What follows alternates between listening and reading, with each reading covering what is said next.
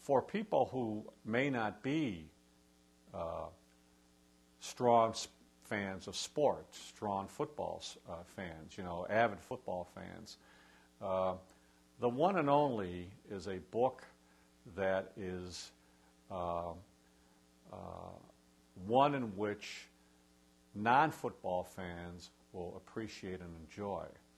Again, as I've said, it's about a human being, about a person and his feelings and what he went through, both good and bad. But it's also one of love and inspiration. Chic Harley could have married. He could have had a family. He could have experienced all of life's joys that a lot of people, most people do. And yet it wasn't meant to be for him. And that alone is, without any background or any background in football, without what he experienced in football, that alone is a tragedy, what he went through. And yet he came out of it as best as he could. The woman he was going to marry, she went on and married a good friend of Chic's, and they remained friends for the rest of their lives. She went on to have a family, and he went on to deal with the tragedy of mental illness. And yet all that time he had around him people and family and friends who stayed loyal to him and loved him and regarded him as a friend and as a figure of inspiration for the rest of his life and the rest of their lives. The story of Chic Harley is a story, again, of a human being and how he was at one point in his life at the pinnacle of adulation and admiration as a sports figure, but that how, with time, he and the onset of mental illness, that disappeared. And yet, it didn't disappear completely.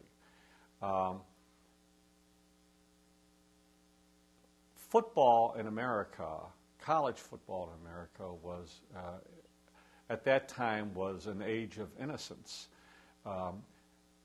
People and players competed and played in college football and football for the purest of reasons. They competed and they played for the pure enjoyment of the game and the thrill of winning and the thrill of participation and the thrill of participating on behalf of a cause, and that cause was the school and friends and family.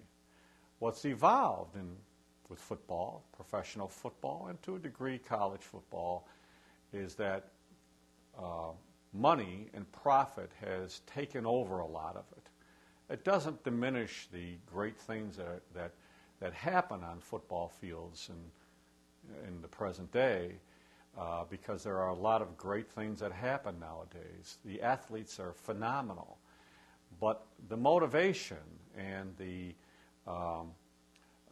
what's behind a lot of it is not just the pure aspects, but the aspects of profitability and of money and of, trying to be able to afford, things of material, let's say, and to improve the bottom line rather than just improving the sense of school and community.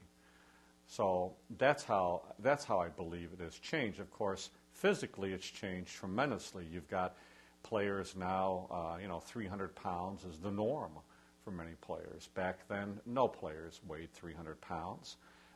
Back then, they wore leather helmets without face masks. They wore a minimum amount of padding because that type of padding wasn't needed.